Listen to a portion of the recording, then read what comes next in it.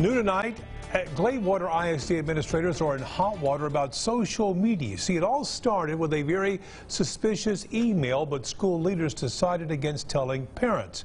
KTK's Annalise Coble investigates what all the commotion is about.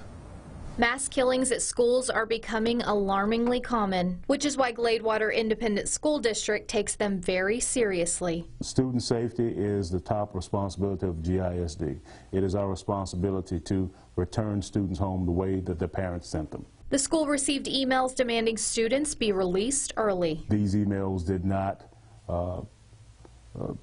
push a shooting or have any worrying about a shooting, a bombing, or anything of that nature. So the school assembled students to ask for tips about who sent the emails. Parents were not notified by the school district. They learned about it from their children. And that's where the confusion began. Here's just a few of the conflicting comments we found on Facebook. One parent said, "My daughter just informed me there was an assembly today where the principal said there were multiple terrorist threats sent to the school." Another parent said, "My kids were at the assembly and they said the principal did not say it was a shooting or at the pep rally." Another chimed in, "Talked to some of the teachers and it's not as serious as it's being made out to be. The threat was against the principal only and it's being addressed, we're told."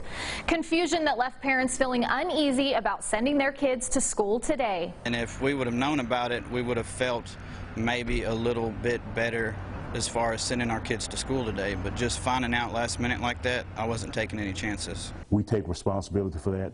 In the future, we'll make sure that our parents know what's going on, but at no time was there any physical threat to any of our students or our faculty. Gladewater police have been investigating the emails. Due to the rumors that were circulating throughout the community, we as a department did take precautions. We had several officers at the pep rally this morning just to give everyone a sense of security. A sense of security in a sensitive time. Annalise Coble, KETK News. By the way, Superintendent Clark says he chose not to tell parents in order to avoid unnecessary panic, but he understands the confusion and plans to share any and all important issues with parents in the future.